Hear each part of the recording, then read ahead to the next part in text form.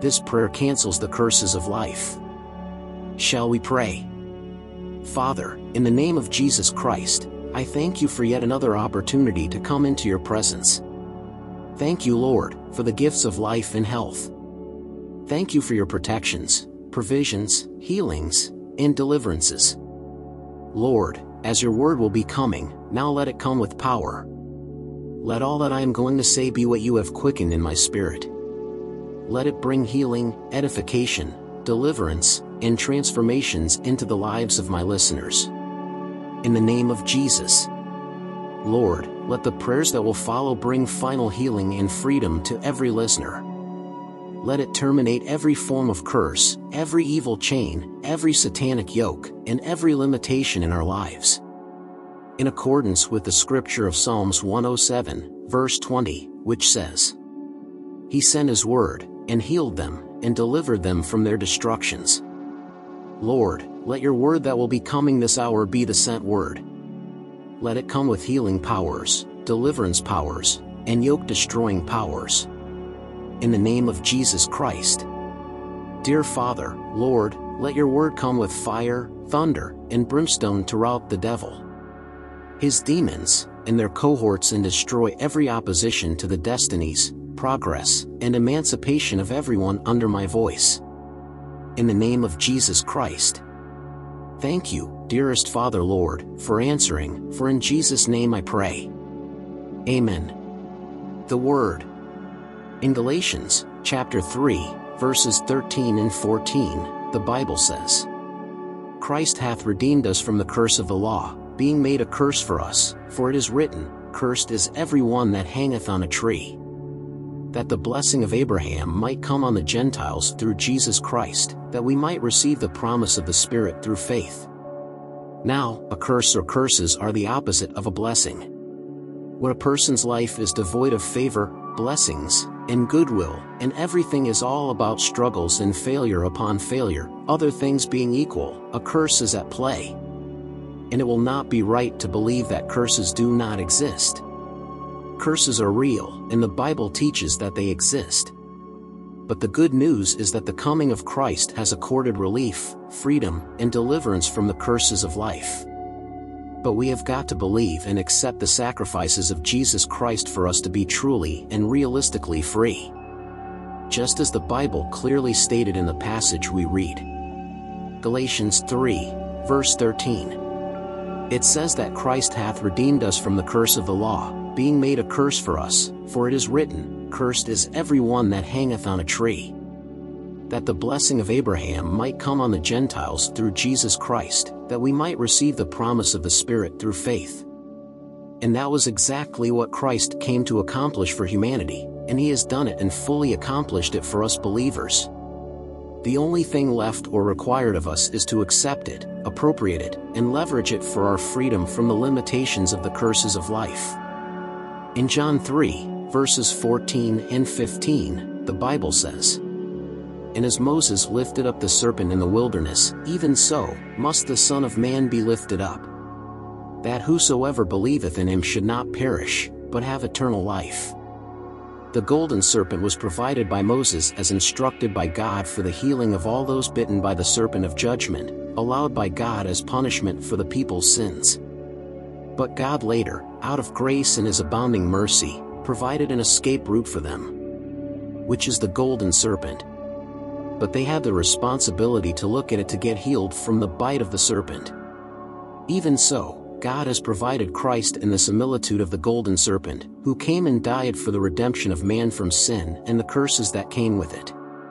But we still have the responsibility of accepting, receiving, and believing to make His redemption a reality in our lives, which is with no respect of race, tribe, language, or people. It is the same for everyone. In Revelation chapter 5, verses 9 and 10, the Bible puts it this way. It says, And they sung a new song, saying, Thou art worthy to take the book, and to open the seals thereof, for thou wast slain, and hast redeemed us to God by thy blood out of every kindred, and tongue, and people, and nation. And hast made us unto our God kings and priests, and we shall reign on the earth. So this understanding is the foundation for the destruction of every curse of life, whether generational, ancestral, self-incurred, or whatever else constitutes a curse. But as the scriptures say, we still have to come to God humbly, acknowledging that we have sinned, and then seek His pardon and forgiveness in Christ. And that is what the Bible means in Romans 3, from verses 23 to 25.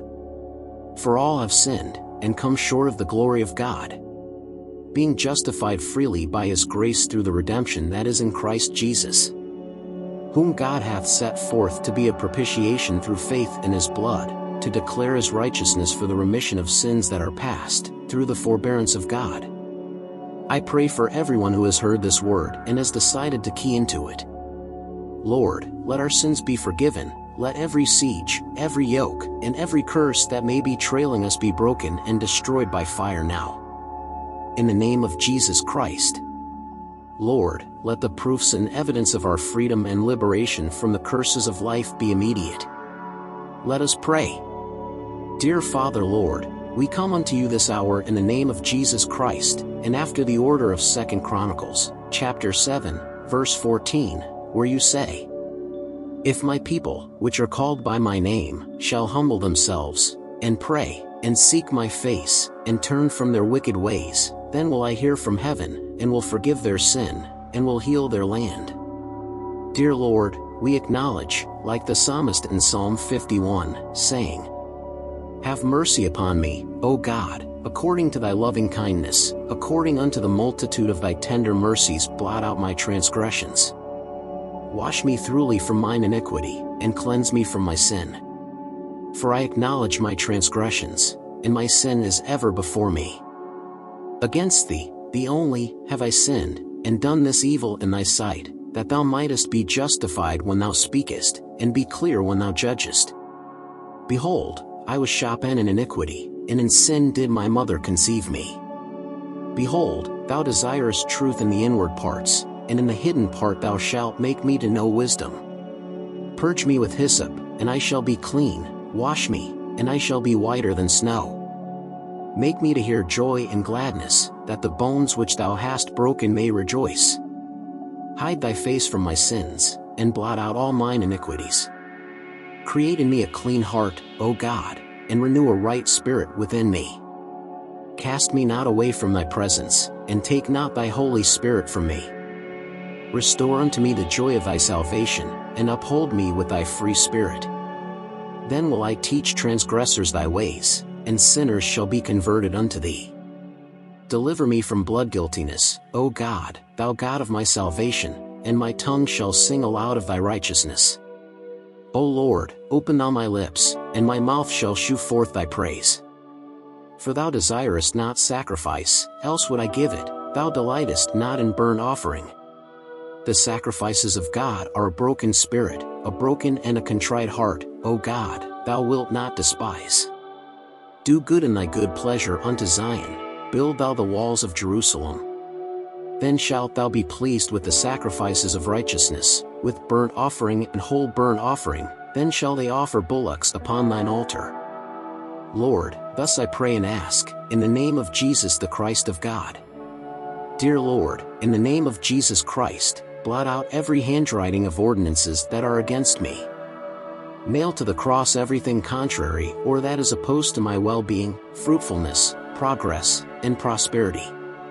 In the name of Jesus Christ. Lord, destroy and spoil every principality and power against my destiny, family, and household. Lord, triumph over them and make open shame of them in the name of Jesus Christ. Thank you, dear Father Lord, for your answer, for in Jesus' mighty name I pray. Amen.